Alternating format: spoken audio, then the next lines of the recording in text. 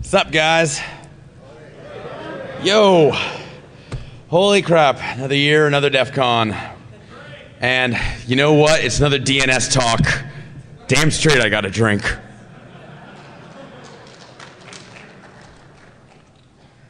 So, man, can't say I really knew what I was getting myself into with that whole break DNS thing. But the DNS root is signed and people keep blaming me for it.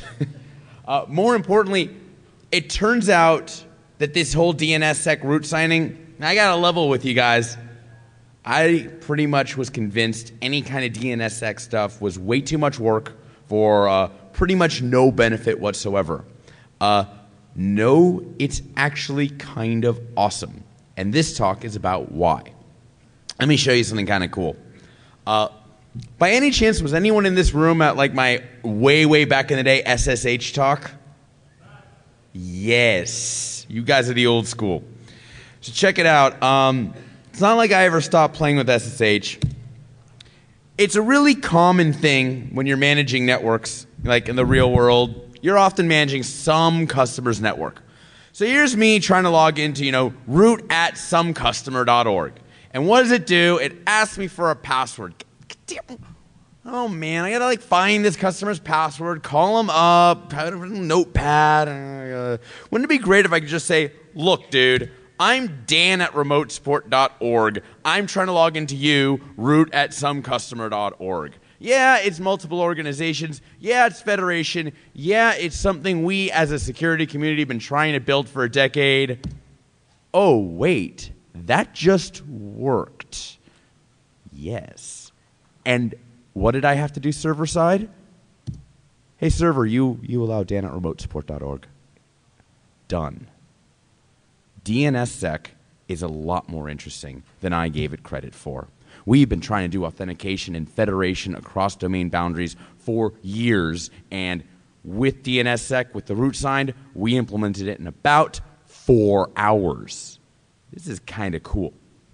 So we basically coined something called DKI, the Domain Key Infrastructure. It's basically PKI, but this time it actually works.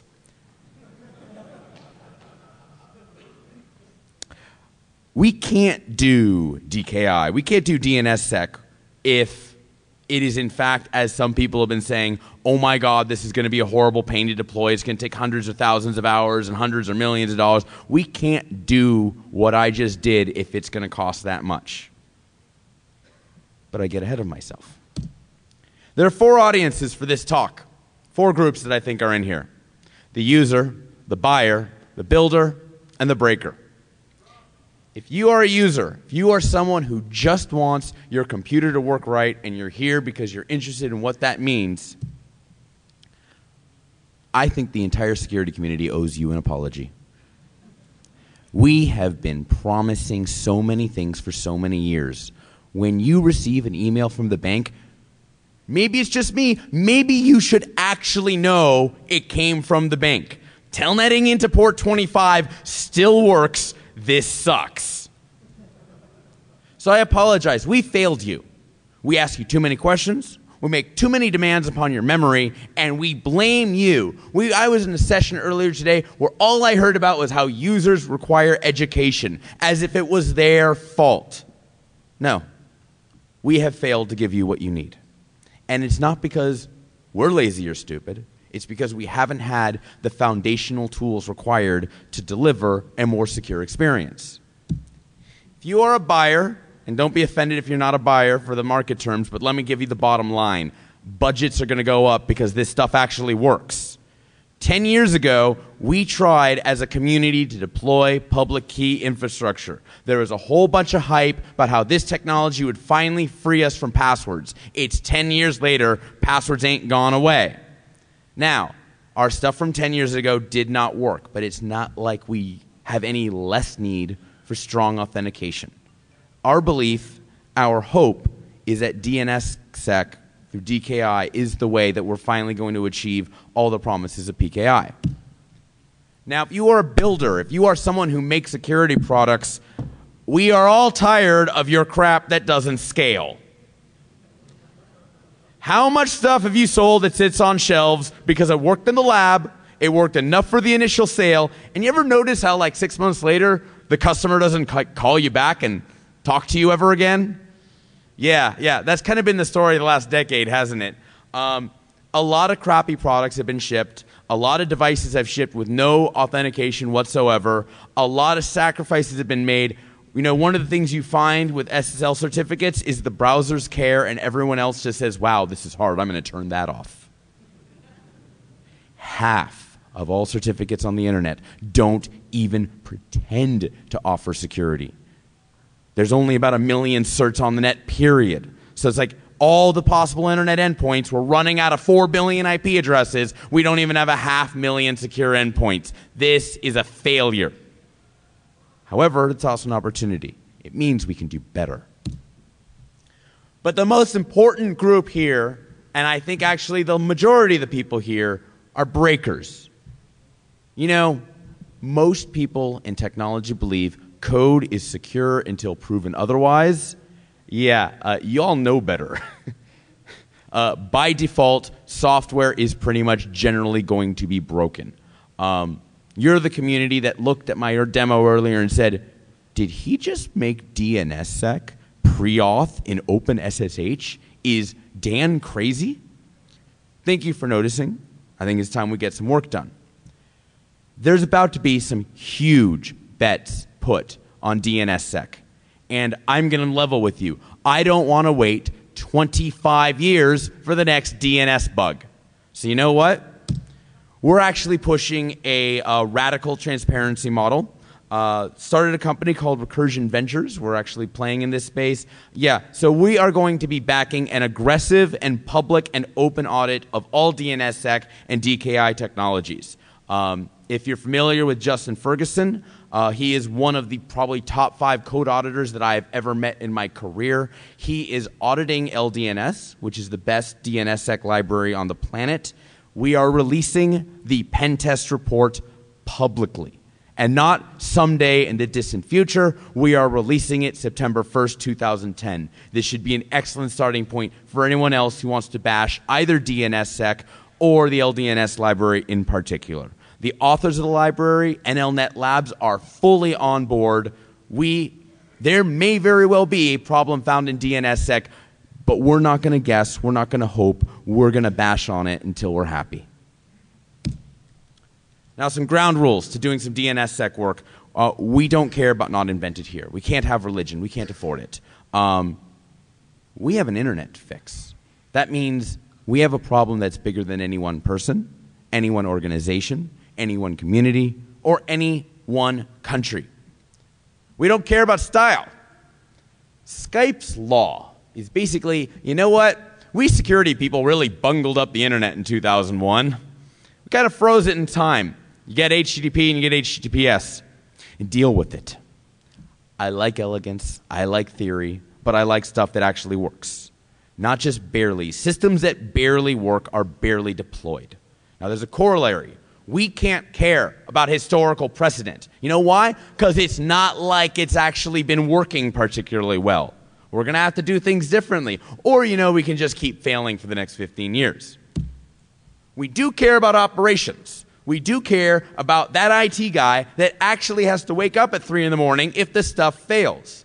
We are not going to secure the internet by calling people lazy or stupid. To be fair, that does define us as intelligent and industrious. Great for our egos, crappy for the internet. We are not going to win through moralization. Don't wag your finger at someone and think it's going to change anything. You're really not going to win through regulation. Because let me tell you, without naming names, I've seen a lot of certifications and I've seen a lot of compliance programs, and I haven't seen a lot of competence in any of them.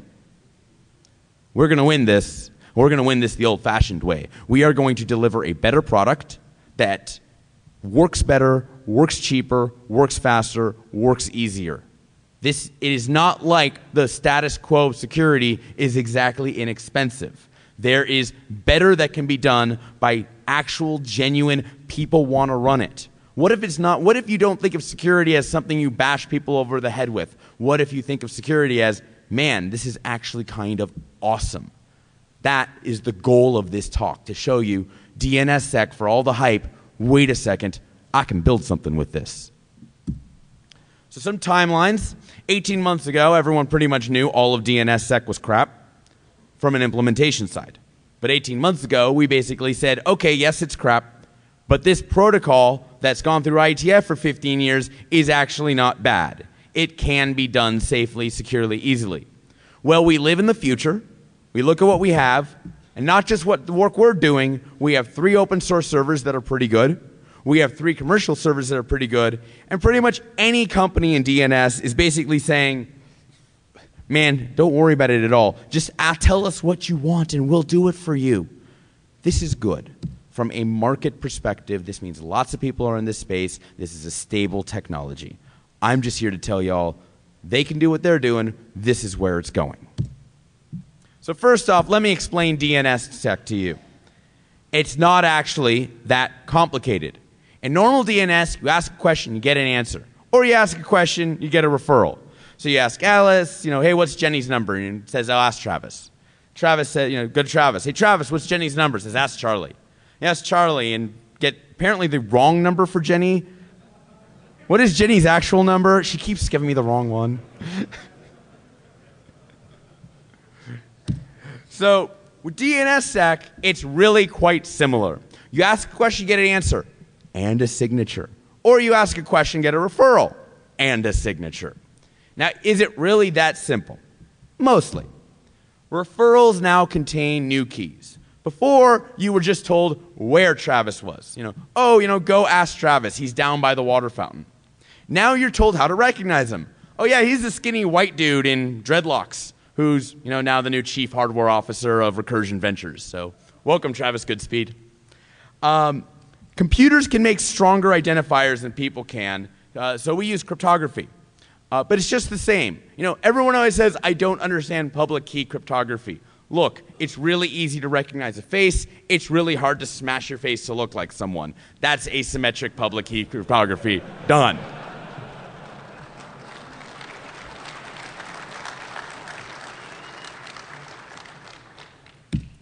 Is that it?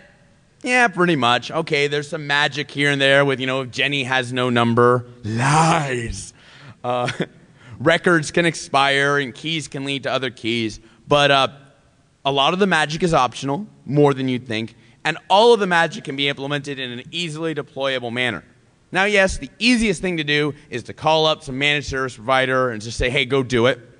But, failing that, I have heard estimates that deploying DNSSEC could take 100 hours of consultant time per domain.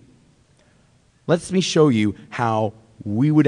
I'm not doing a live demo in the middle of DEF CON. Hook up to this network, are you joking? But this is what it would look... You're just going to have to believe me. This is DNSSEC made so easy to deploy, you could do it on stage at a conference. So, first thing that we have, and I apologize that the text is small, first thing we have is your standard little name server. It's got, 10 or 11 domains. They're very small and whatnot, very simple, kind of thing anyone might have. Okay. Step 1, change the port on the DNS server from 53 to 50,053. Step 2, launch Freebird, the Recursion Ventures DNSSEC server. Note the lack of options or configurations or anything. You just run it. Step 3, there is no step 3. You're done.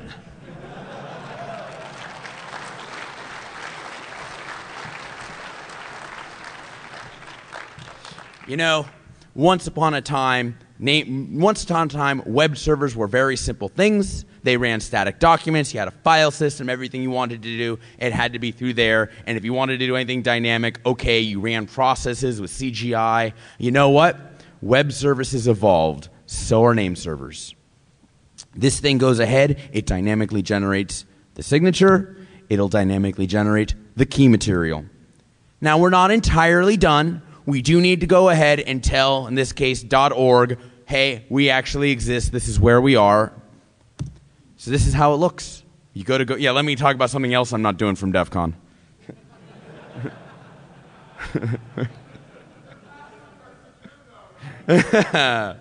So we go to GoDaddy, say, hey, I got remotesport.org here. You go to name servers, you hit manage DNSSEC, you paste in this little record, you do a simple lookup, it comes back against the Freebird server, gives you the hash to put in. You say, go ahead and do it. You got to wait 30 seconds, and then you're done. And then it's live, and then it's working, and then you can run end-to-end authenticated queries against remotesport.org 30 seconds later. This is actually kind of cool. So why does this work? Freebird is an online key signer. Like SSH, SSL, and IPsec, it depends on a signing key being available whenever requests come in. There's an alternative where a magic key sits in a vault and you truck it out every once in a while. You alter things in DNS. In our real-world networks, we're changing stuff in DNS all the time.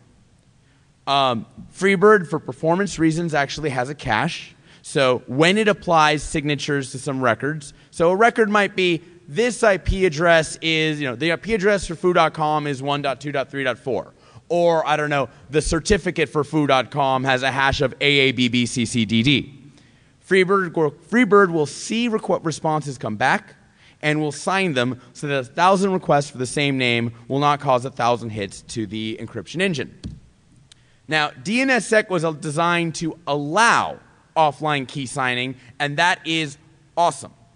The two reasons why this is the case are, first, DNSSEC is old. I mean, DNSSEC was started in the 90s where high-speed processors and cryptographic accelerators simply weren't the kind of things that were available.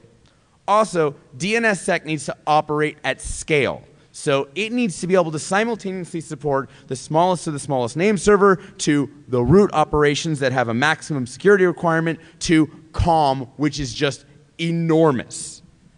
But not every server should be run like the root. It's a big deal that everyone can be, but that doesn't mean should be.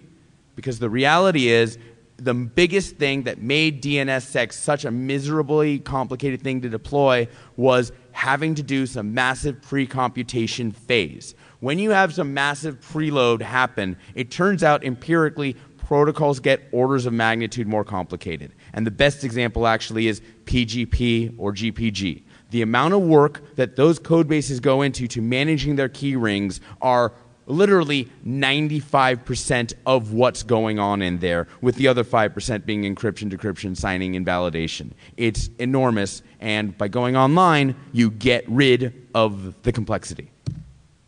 Now, there's some precedent here. We did not invent online key signing. I mean, look at all those other protocols. DNSSEC has been quietly including support for this design strategy for years. Ben Laurie is the guy behind it. Behind at least some of it. There's even another DNSSEC server that does this sort of lazy signing. That'd be Powered DNSSEC by Bert Hubert. What Freebird has that's kind of interesting is that it uses the existing DNS framework, whatever it may be, and enhances it with DNSSEC responses. So it's just a proxy. It sits in front of your systems like a lump in the wire, and it signs. That means there's no operational impact. You manage your DNS just like you always have. There's no configuration. There's enough information in a DNSSEC request-reply pair to figure out everything that is needed in terms of the signatures involved. I wasn't sure it was going to end up that beautiful, but it turns out, yeah, it totally does. And it always returns the right answers. So you can have the world's most complicated name server that is like trying to return video over DNS, and I'll still sign it. No problem. Implementation notes. Today it's a UDP port forwarder. You've got to change the DNS port. If you don't even want to do that, sometime in the next week or two, I'm going to implement what's called Linux mangle table support. The name server will think it's sending an unsigned response, but something magic will happen in the kernel, and it'll be like DNSSEC on, DNSSEC off, DNSSEC on. So this stuff is fast. Don't look at me. I just wrote a few lines of code. The Linux kernel developers and lib event developers are awesome. Niels Provost is a badass. With a few hundred lines of code, you can today write a name server that will support 60,000 queries per second on stock hardware. Now, if you want to understand how fast 60,000 queries per second is, only a few years ago, that was all the queries that .com received in the world. So on one box with this API approach, you're able to do what .com was doing a few years back. It's actually quite impressive. Now, we're not going to be that fast because we've got a back end to talk to, we've got to manage crypto, we've got to manage caching, but the experimental evidence suggests we are by leaps and bounds fast enough for all but the absolute biggest thing, and we haven't even tried to optimize. Freebird is open source because you're just going to implement it anyway. We should have code out today, but we wanted to get all the demos done. So if you want a preview of what probably has some horrifying remote code execution flaws, feel and by probably I mean like man. That's not a good use of popen. Seriously. Send an email to info@recursion and you can make fun of me all night. Code should be out within the next couple of weeks. I am actually planning. Have you guys heard about these Pixel Chi displays by any chance? Fully sunlight capable. I actually got one out of Maker Shed. All I want to do in life is sit by the pool at the Palms, get a pina colada, bust out the netbook, and hack. Like, yes. So that should actually dramatically accelerate development of the Freebird packaging. As a note, this stuff really is the 6 to 18-month timeline, so your mileage may vary in terms of deployments. This is purely so you can understand, wait, this technology is pretty cool. Now, Freebird's doing a whole bunch of stuff I don't have time to tell you about today. I'd be going on for a couple hours if I did. There's a bunch of obscura, there's a bunch of things people have kind of wrung their fingers about DNSSEC. Questions like, how do you handle non-existent records dynamically? How do you tunnel records to the registry.org when, say, your registrar doesn't give you a web interface to be able to put what are called DS records in? What about time? How do you manage rollover and expiration? How do you keep clocks in sync? There's some very interesting problems in DNSSEC around what do you do about time, since everything has an absolute time. What I do have time to tell you now is this. All these problems are pretty easily managed. They took some work, they took some effort, but we've got fixes for all of them. And online, the recursion.com site, the answers will be posted. But I want to focus this talk on, hey, this technology is going to be awesome for your applications. So, okay, towards the domain key infrastructure. Perhaps DNSSEC is easy to deploy, but is it in fact useful? Distributed authentication is only interesting if it provides end-to-end semantics. My desktop to your server, or my phone to your phone, and so on.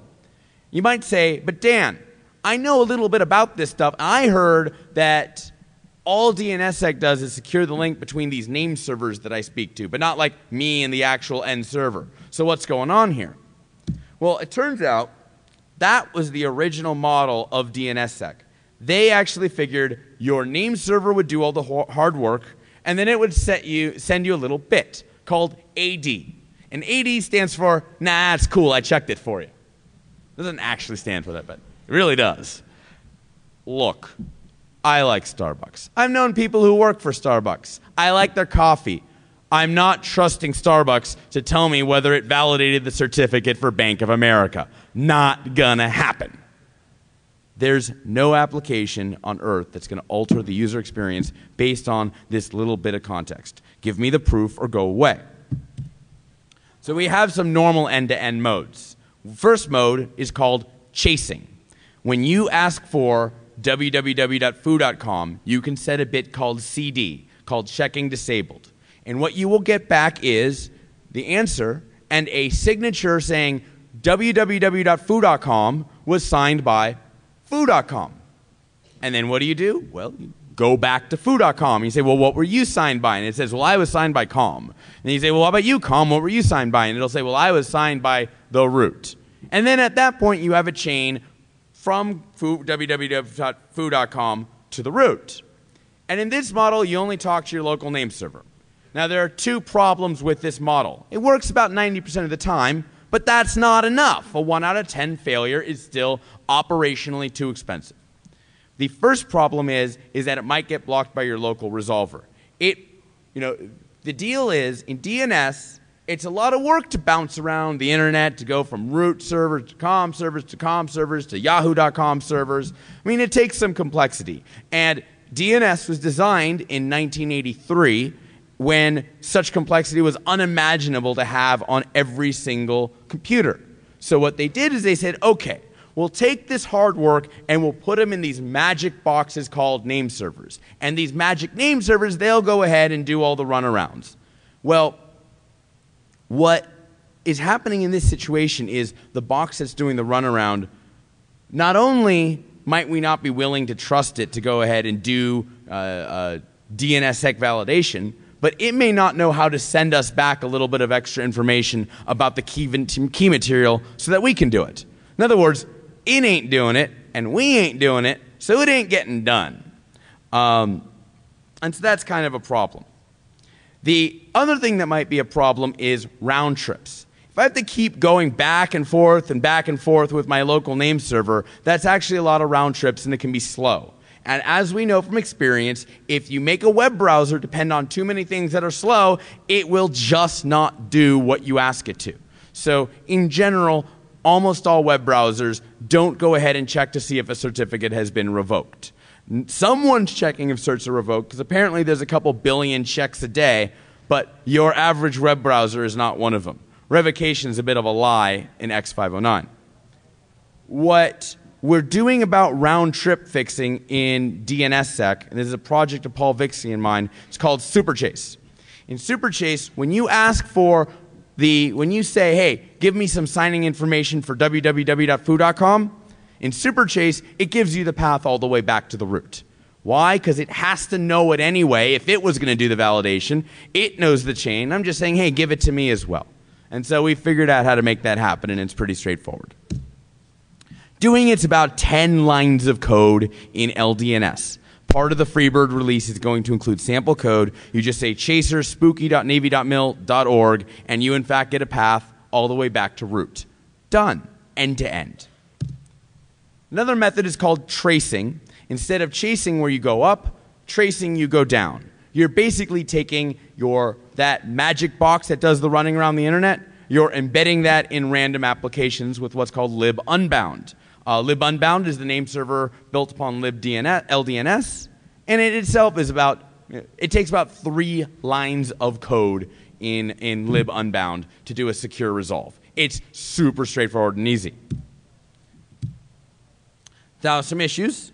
Chief among them, if you have a situation where every device is going straight to the root, you'll cause the root to melt down in a pile of flames. What might make that acceptable, or at least make things better, is if the devices are actually caching information for serious periods of time and only updating the information when it changes. The root information doesn't change much, COM information doesn't change much, and so on. This, by the way, was the problem with DNS curve. Dan Bernstein's brilliant. You guys have no idea how much time I spent arguing that people should do his stuff. However, if Dan Bernstein's approach, the only way to get end-to-end trust was to bypass the local caches all the time, always go to the root, always go to the COM servers, they would have melted down. And of course, those middle boxes, worst at hotels. There's nothing worse than hotel networking. When you're at a hotel, be glad you can go to Google. It's surprising. Hotel boxes will still mess with tracing operations. So, HTTP is the universe's universal tunneling protocol. You can actually do DNS over HTTP. DNS over HTTP basically involves doing GET requests with DNS in the actual URL that is requested. Freebird does implement this. Obviously, you can tunnel stuff over DNS, over HTTP, because everyone tunnels stuff over HTTP. The only question is, what's the performance impact? So, what do you guys think? You think, tunneling everything over HTTP is going to have like a 10% hit, a 50% hit, an 80% hit? Yeah, well, for whatever reason, it seems to be faster.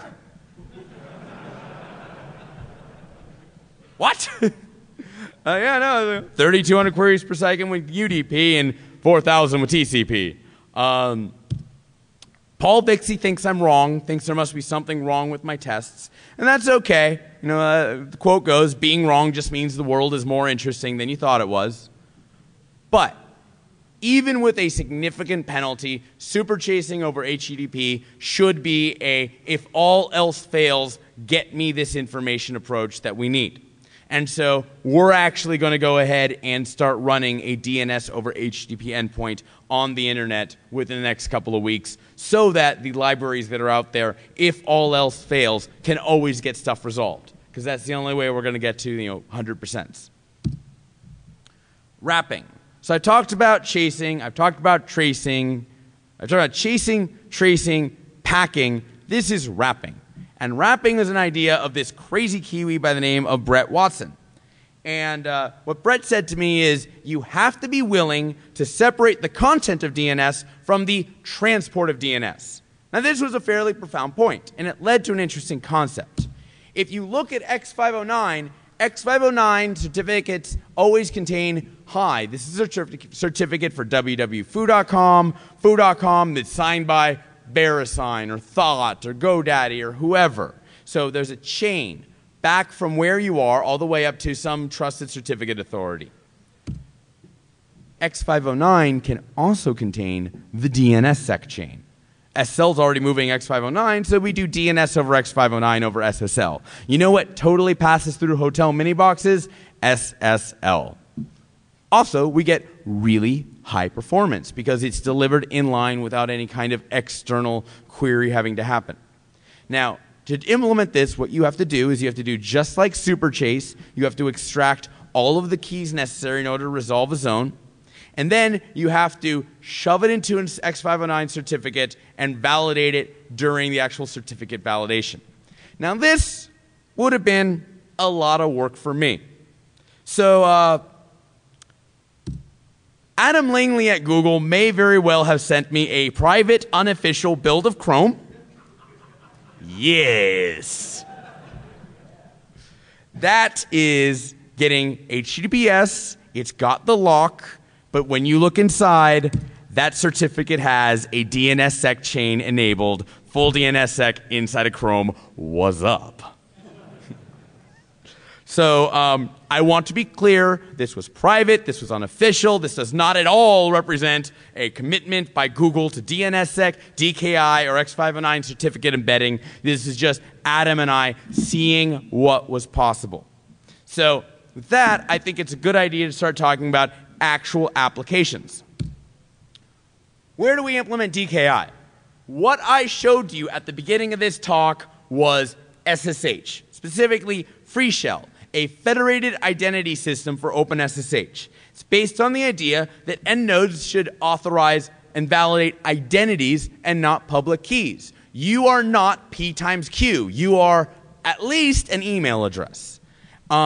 Today, the way that this works on the server is you go to the authorized keys file and you provide a list of email addresses that are allowed to log in.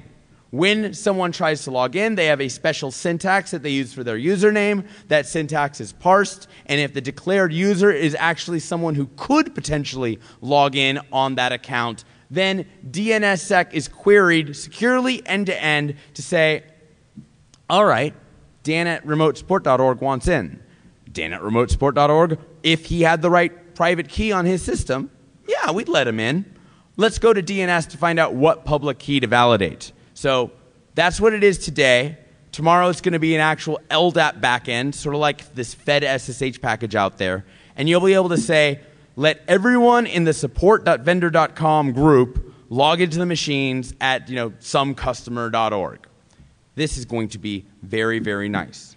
Now, I'd like to go a little bit philosophical into why this is a big deal. People have been selling what's called federation for years. Federation being the ability to authenticate users outside of your organization. All of the stuff has been terrible. The reason why is we have a couple of choices. Our first choice is end-to-end complexity. That means every company that wants to authenticate someone else has to make a deal with every other company who wants to authenticate someone else. It is end-to-end complexity that gives us things like on Gmail, if you receive mail from eBay or PayPal, then you get special user interface. Why was it one email provider and two possible senders? Because the management load of getting more done was too high. Then there's the problem of risk of the kingmaker.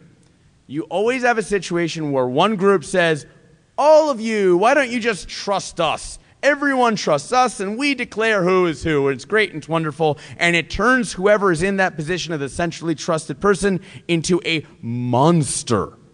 It happens every time. And so the final approach, and this is what we see in the existing certificate authority system, is key bleed. No one wants there to be a God, so you end up with everybody's God. It's not any better. What is interesting with DNSSEC is that the DNS root is run by ICANN. And for all the controversy of ICANN, this is a group that is massively constrained. They are constrained by a technology that delegates as soon as possible. They are constrained by politics of the worldwide nature that you cannot imagine. ICANN getting things done is a tremendous amount of work. That is not a bug, that is a feature. That means you have a neutral overseer. Net neutrality began with ICANN, of all places. It's kind of crazy. So what do you end up with? DKI gives us federation that actually works, because you have the trusted root that the technology needs, but you have the controlled root, the managed root, the governed root that the politics require. So what do? Are we going to go ahead and manually hack in LDNS or libunbound into each package one by one by one? Well, you know, maybe that might be useful for some things. It's definitely a way to get the best application integration. But you know, Linux and Unix, everything's using OpenSSL. Specifically, the OpenSSL call x509_verify_cert. This is a nice and self-contained library call. What could we possibly do with that? So, another thing we're releasing is called Freeload. Freeload adds DNSSEC transparently to existing applications. If it validates a certificate, we will make it validate a certificate successfully using DNSSEC. There is some prior work. libval shim from Russ Mundy at Sparta will actually go ahead, and it also transparently applies itself to applications, but it does so at the DNS layer. It makes sure that applications get the right IP address. That's nice. There's a million ways to attack IP. I'm sorry, that's just how it is. The other thing that Russ Mundy's code does is it assumes that if you're validating for www.foo.com, obviously you have the foo.com certificate, because when this code was written, the root wasn't signed. With Freeload, Freeload is operating at a different layer. It's saying, look, let's take the software out there that is actually trying to be secure. It's actually trying to make an encrypted end-to-end safe link. Let's take its validation layer, which already has handlers for errors if validation fails. Let's take the validation layer and replace or augment it with the authentication layer of DNSSEC. So for example, you ever gone ahead and used these command line web tools and said curl some address, and you get back, this big error, and the last line, of course, is, if you'd like to turn off curl's verification of the certificate, use the -K or -- insecure option. Now think about what this means. At some point they said the -K option, and people missed it. So they have 2 points in the documentation where they say, here's how you turn off the security. That is a system that has failed. Now we're going to go ahead, we're going to LD preload freeload.so, and bam, this is a story all about how my life got twisted upside down. Works glorious. If we go ahead and we turn on debugging, we say export DNSSEC debug equals 1. What we see is a lookup happened to what we call the deliberately incorrect schema. We look up sslabsolute.www.hospitallink.org. It has returned this hash 5E0905B and so on, and that is actually the correct hash of the certificate seen at that address, and validation occurs just fine. So that's all that's happening. You have this silly little value in DNS. It's wrong. We're working on the right way to do it. If you go ahead and you change the value, you make the hash incorrect, poof, curl doesn't work anymore. It's not enough for it to do a DNSSEC resolution. The hashes have to match. We set the information back. We go ahead and we can use curl. We can use wget. The same code, the same configuration works for all the protocols. Now, all OpenSSL apps means all OpenSSL apps. So you've got Postfix as a mail server setup, Postgres as a database, MySQL as a database, Apache. Now, why would it be interesting to alter certificate validation in Apache, which is a web server? We've had the capability in web browsers to do client certificate validation, meaning it's not just the server that has a cert, the client has a cert. But today, really getting a certificate issued by one site or a smart card issued by one company to work anywhere else, yeah, good luck with that. With DNSSEC, it's trivial.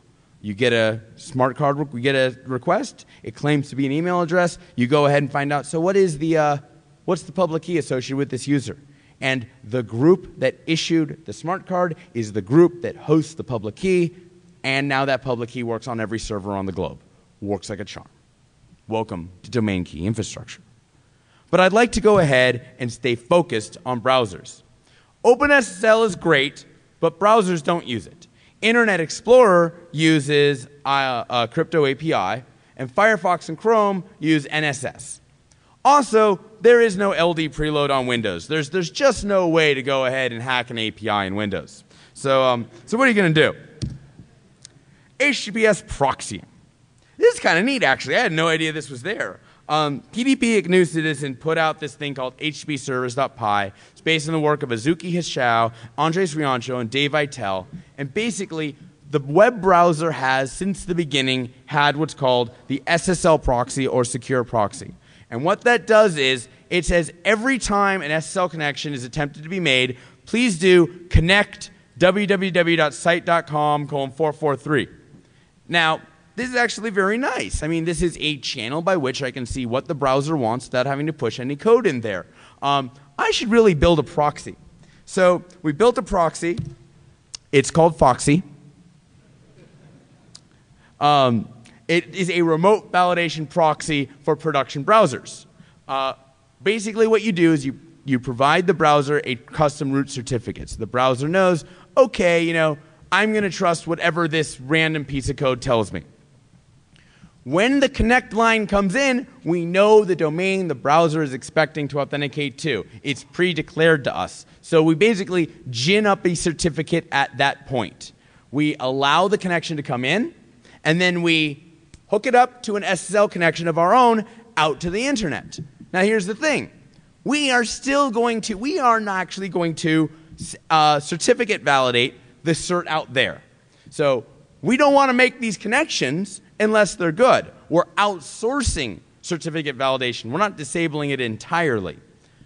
However, since we're outsourcing certificate validation to OpenSSL, and OpenSSL is running freeload, we inherit DNSSEC for nothing. And just so you see what this means, there's the browser lock from DNSSEC in Internet Explorer. There's the browser lock in Firefox from DNSSEC. There's the browser lock in Chrome. No private build. It just works. Done. Move on.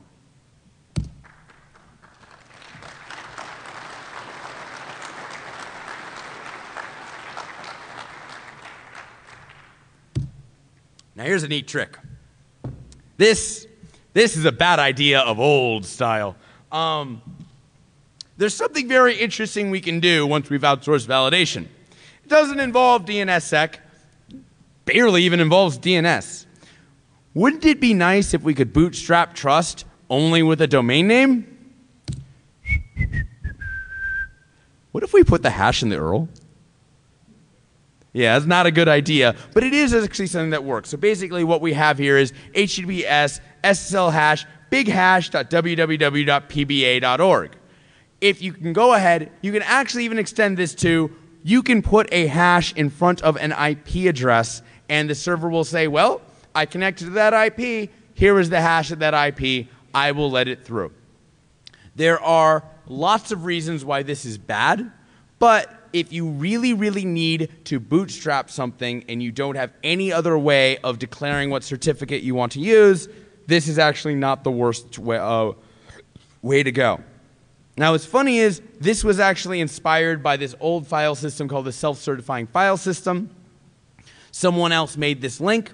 It's called SFS HTTP, securing the web with self-certifying URLs. It was done by some guy, Michael Kaminsky. Michael is my middle name. This was done in '99. There are some scalability issues. What do you do if the certificate is lost?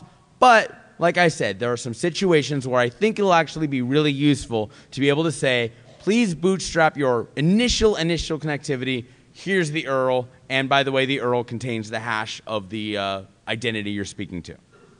And hey, it doesn't have to be a good idea. Sometimes it can just be cool. So, around this point, you might be thinking, now is the time to get rid of the certificate authorities. No. The CAs are, in fact, more critical than ever. There are domains, www.bankofamerica.com, procterandgamble.com, and so on. And there are brands, Procter & Gamble, Yahoo Incorporated. Domains and brands are not the same thing. If you go ahead and you look at what the CAs have done to actually offer value, they have gone ahead and done a program called extended validation where they will say, this isn't just bankofamerica.com, this is the Bank of America Corporation. That's great, because that is something DNS is not going to be able to do. Extended validation has some problems. I can't go into full depth. If you want to know more, look at Mike Zussman and Alexander Sodorov's SSL rebinding attacks from Black Hat last year. And the basic problem is EV only protects you against phishing attacks if EV only protects you if the attacker doesn't have a non-EV cert as well. So a bad guy who goes to Lens Certificate Check and gets a certificate for www.bankofamerica.com, he can go ahead and interfere with green bar communication. That's just the nature of the technology. But DKI fixes this. DKI has what we call the exclusionary property. When your DNS domain is registered through Enom, GoDaddy cannot interfere with it. When your X509 certificate comes from VeriSign, GoDaddy can. It's because there's no actual link, no actual forcing function saying when VeriSign's got a cert, GoDaddy can't. But you do have that in DNS. So what you can do under DKI systems is you can say the only canonical certificate for www.bankofamerica.com is the extended validation certificate issued by VeriSign. And any other certificate, I don't care who it's signed by, that cert's not valid. That ends the EV attacks.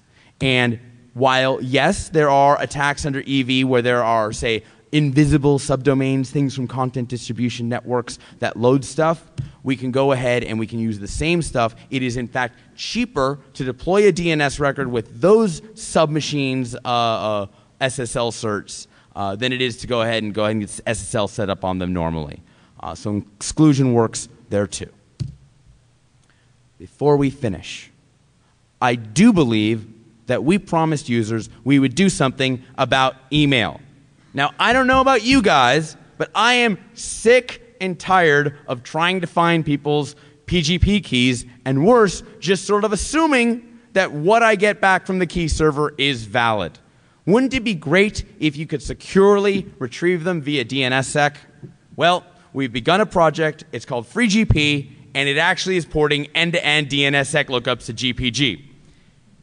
You might notice this is a little hideous. I've had to type echo foo, GPG, no default keyring, temp, GPG, random, encrypt, armor, auto keylocate PKI, -r, test at pba.org. It's so user-friendly. GPG really does not want to be patched to do this. It has a bunch of DNS code in it. It's only present on the encryption side. The amount of rework that's going to be necessary to make this happen, effectively, this work needs to be done inside of Enigmail. It's hideous. But, all right, I started it a little. Then I went ahead and looked at anything else. DKIM. DKIM is a scheme for retrieving public keys, not certificates, for domains outside of DNS. It is pretty trivial to get end-to-end validation out of it in terms of So its goal is this mail server and that mail server want to know, okay, Google wants to know it's getting mail from the Bank of America server. The Bank of America server signs all of its mail with a particular private key. Google looks up the public key in DNS, validates the mail, only delivers it if it validates. That's cool. That's nice. There's no real user experience designed into it. Right now, it's mostly an anti-spam system.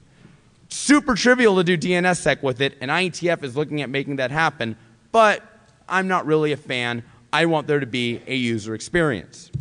And the best user experiences out there, and that ain't saying much, is from SMIME. SMIME is the email encryption and decryption buttons you see inside of Outlook and inside of Thunderbird. There claims to be a plugin for Gmail. It doesn't verify. It's dead to me. SMIME has some key management problems. This is an understatement, but of course it has key management problems. It's based on certificates. Even if you have the greatest enterprise CA in the world, meaning you have wonderful systems for sending email and getting everyone in your organization to have certificates, SMIME has a problem, which is some cheap little shop on the internet has root certs, and they will go ahead and ship a cert for any email address if DNS tells them they're supposed to. And you know nothing could go wrong with DNS. So can we fix this? Actually, can we? We are able to hijack OpenSSL because of LD preload. We are able to hijack the browsers because of secure proxy. How are we supposed to hijack Crypto API? The only extensibility point inside of Windows that we could find lets you reject certificates but not allow them. It doesn't let you say accept a certificate that's self-signed. Now we could write an Outlook plugin, but who wants to do that? There's another trick, but you'd have to get me really smashed. Like one beer is not going to do it. So I guess we're hosed, right? Raise your hand if you recognize what this code does. Anyone? I'm just going to hope that it's, byte temp jump size equals OXE9, OX90, OX90, OX90, OXE3, mem copy jump, temp jump size. There's some virtual protect in there. All right. So API hooking is not just for World of Warcraft anymore. Yeah. Most people use these tricks to hack World of Warcraft. We're going to hit Crypto API in Outlook because, damn it, I wanted it to work that bad. It is possible to inject code into any process to alter how it works. We've built FreeCAPI, which is DNSSEC validation for Microsoft Crypto API. Crypto API has a function called cert get certificate chain. If it returns true, the chain is valid. The call receives all sorts of interesting context about the certificate being validated. I'm not that much of a binary hacking guy. So imagine my surprise to find out when you inject a function with full symbols into a closed source application like Outlook, you get full debugging symbols at that particular point. So here's the certificate in the middle of Outlook with all of its debugging information valid. Awesome. So what are we going to do? So we have this signed email here from dan@thebank.org. Not exactly the most compelling image. Look at those 16 pixels throwing the mark of award of validation. What we're going to do is we're going to add a checker. This is remotedll.exe. It's not like I could have written this manually, but I thought if I'm going to use the World of Warcraft approach, I might as well use the World of Warcraft toolkit. Also, the website is securityexploded.com, and I'm pretty sure this is going to security explode this guy's head. I was in what slides? No. So we're going to go ahead and we're going to inject our own cert get certificate chain into Outlook. And when we do this, well, first off, we haven't done anything with DNS. Certificate validation is attempted. It's a totally valid certificate, but there are problems with the signature. Check the signature button. So we get this big red line. Look at that user experience. Awesome. Now what we do is we go ahead and we take the fingerprint of the canonical certificate, the thing that is going to be used to sign mail from dan@thebank.org, and it's 46OC1BE3. We are going to shove that into DNS, 46OC1BE3. Now, this next time we validate the certificate, this value is going to be securely extracted from the DNS. It is going to match the certificate used to sign that email, and the email will now come back signed. This is now the only certificate in the world from any certificate authority that can be used to sign mail from the bank. That's actually not something we've been able to do before. Never been possible. Now, you shouldn't be that impressed because it's 16 pixels. Who cares? What user is going to give a crap about that? You ever wonder why they're giving you so little visual information? Let me tell you. Under the normal SMIME model, we have had so little assurance, so little validation that what we're seeing is legitimate. So what we have is, when the certificate validates, we put a few pixels on. And when it's bad, we're like, eh. We can do better. We can strongly identify email senders now. We can strongly identify the brands. What if that certificate that the DNSSEC was validating, what if that certificate was an EV cert? What if you weren't just getting mail from dan@thebank.org? What if you were getting mail from dan@thebank Incorporated and the green bar experience from the browser actually showed up in email? We would be able to tell users legitimately, when you receive an email from the bank, someday soon, you will know it came from the bank. Conclusion. Oh, go ahead.